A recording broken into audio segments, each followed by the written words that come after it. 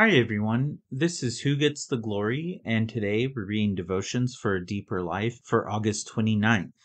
The angel of the Lord encampeth round about them that fear him, and delivereth them. Psalm 34:7. In the subconscious realm of our lives, embraced by our sleep, is the ministry of angels. As so often is the case, our children's hymns are nearer the truth than the speculations of philosophers. When we were taught that angels guarded our beds and watched over us and ministered to us, we were not being told a fairy story. We were being told a fact that has been revealed in the Bible. Are they not all ministering spirits sent forth to minister for them who shall be heirs of salvation? Hebrews 1:14. Angels nowadays rarely materialize. Therefore, we do not see them with our bodily eyes or feel them with our bodily consciousness.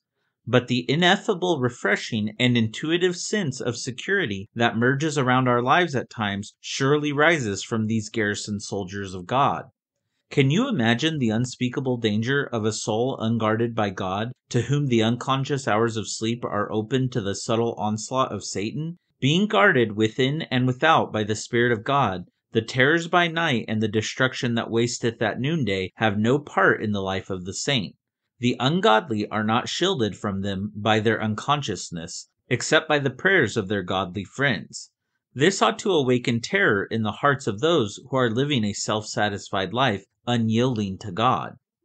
Prayer thought: Lord, I appreciate the ministry of your angels and the protective care they are to Christians. Suggested reading: Psalm 34, 1-8. Thank you for listening, and God bless you.